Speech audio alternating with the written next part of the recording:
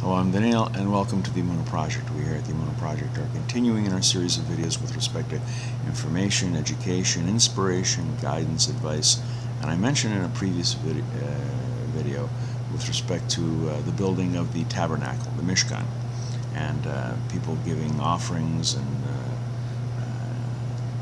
contributions, portions toward the building of the Tabernacle. And it was the great medieval commentator Sforno in Italy, who observed that and commented that it was the sin of the golden calf, the Het HaEgel HaZahav, the sin of the golden calf. That's what sparked God's decision to require the Jewish people to build a sanctuary, to build a tabernacle. The spiritual failings, the spiritual disease that had infected the Jewish people at that time caused this request, this requirement. The sin of the golden calf showed a spiritual and moral decline, a depravity, if you will, and the Mishkan is the remedy.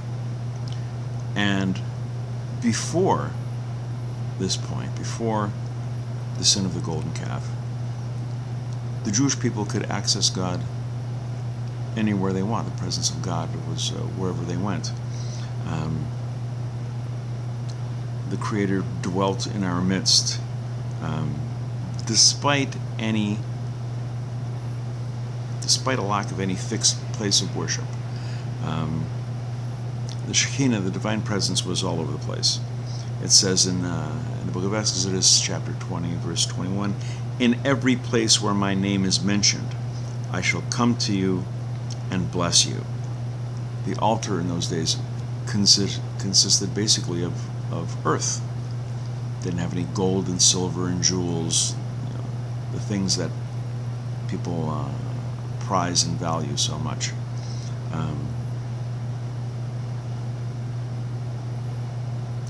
Of his own accord, of his own will, God moved among the Jewish people and sought to be with them wherever they went.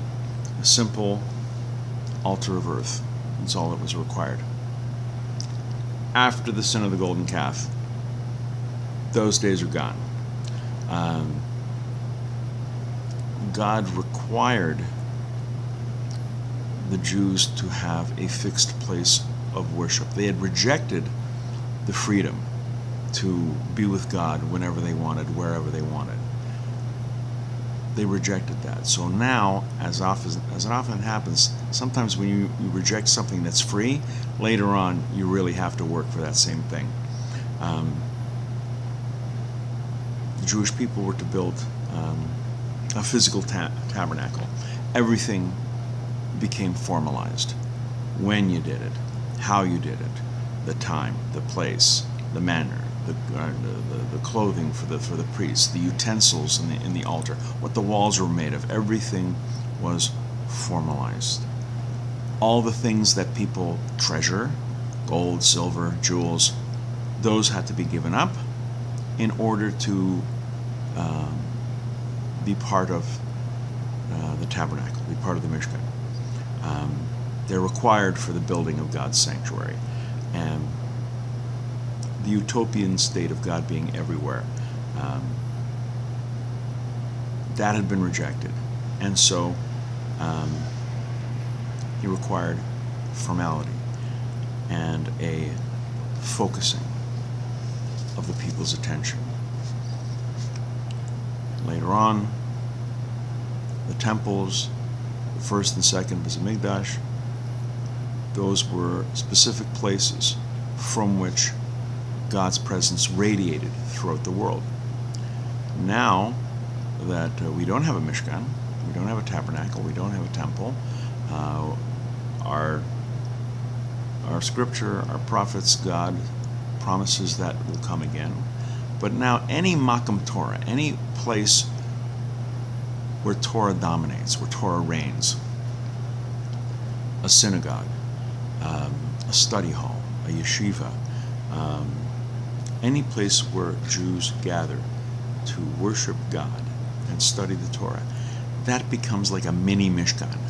And the Spirit of God radiates from that place. It shines forth. It inspires the world. We are to be a light unto the nations, and until the temple returns in the future with the coming of Moshiach, let us make our own Makam Torah, our own places of Torah, a source of that light. The world is in darkness, as it so often is. Let's use our limited, cramped, little, confined spaces to be lights to our community, to ourselves, and to the world. We're going to be doing more videos along these lines. Please come back. Please watch. Please learn. I hope you're finding them inspiring. And until next time, on behalf of the Emunah Project, I'm Daniel, and thank you too much.